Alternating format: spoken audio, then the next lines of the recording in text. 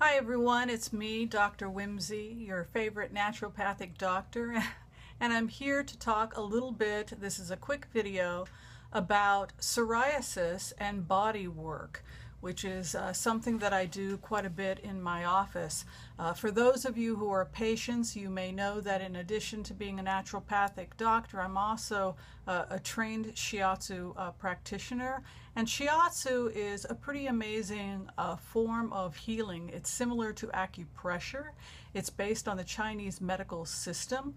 And so in addition to doing shiatsu, I will also do some energetic work, some massage on patients with shiatsu, and I also like to use essential oils and just get the energy moving in that patient population. So what I decided to do for this quick 5-minute video is to tell you a little bit about the body work I do and how it applies to psoriasis. A lot of people who suffer from psoriasis say that body workers don't like to work with them, or body workers are afraid of working with a person who has an outbreak of psoriasis.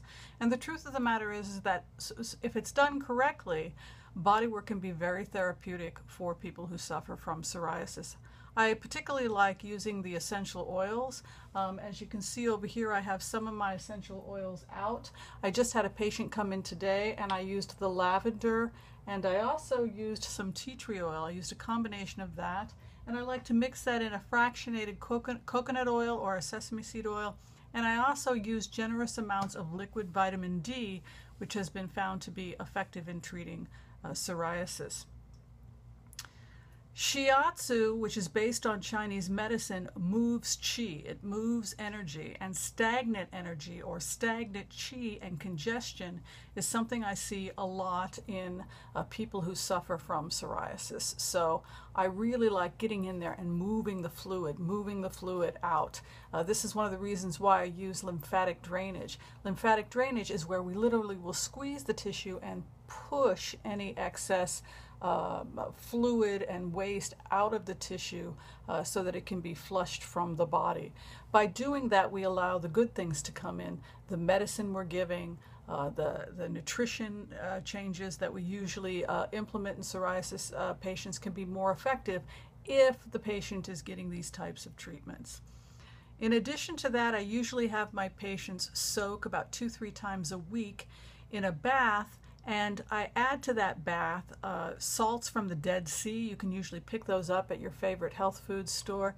And I add a couple of cups and I have them soak and then apply their oils and lymphatic drainage. They can do their own lymphatic drainage a couple of times a week. I have them elevate their legs and then squeeze. You squeeze the legs and you just push and drain all of that congestion from the legs. It's a great treatment that you can offer yourself if you have psoriasis. Same with the arms. If you find psoriasis, which commonly can occur on the arms as well. So that was a little quick video I wanted to give you for one of the things I do in my office for my psoriasis patients. If you'd like to find out more about me and what I do, you can go to drwhimsy.com. I'm based right here in Los Angeles. And if you have any questions about naturopathic medicine or about my work, you can certainly leave your comments below and I'll be happy to answer them. So thanks for watching. Be sure and share, like, subscribe, and I look forward to talking to you again soon.